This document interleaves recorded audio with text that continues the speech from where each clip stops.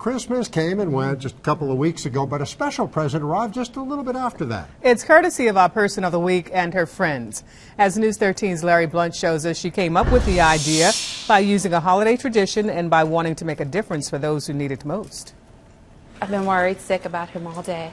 Over the holidays in the cardiac care unit at Mission Hospital, I'm just a new girl. And Nurse Jessica Campbell took patient care to another level. helping somebody, comfort somebody. Eye level. And we just tried to be super savvy and use our 50% off Michael's coupons. We were worried we weren't going to be able to fill up the doors that we had already, and it started overflowing within a matter of days. Every door in the unit was adorned with the traditional sign of welcome. Crazy beautiful wreaths. Never-ending rings symbolizing eternal hope. Something greatly needed for patients who have to be here over the holidays. I just wish you could have seen the patients coming by. It was just so much fun. We've had patients and families looking at the wreaths and walking around and making comments. But these wreaths were not made just for greeting.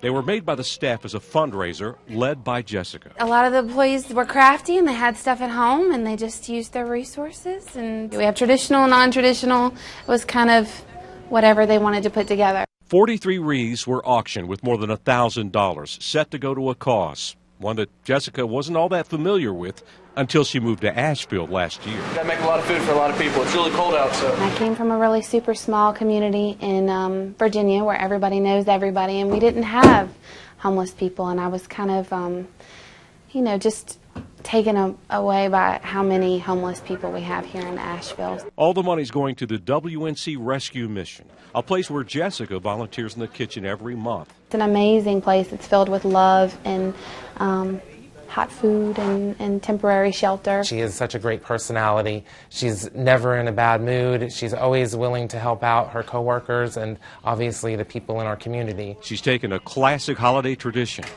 and started a new one. What's even more cool is that I already have staff talking about what we're going to do next year. Larry Blunt, News 13.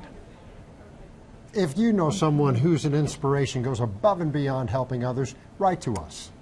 Just send Person of the Week nominations to news@13WLOS.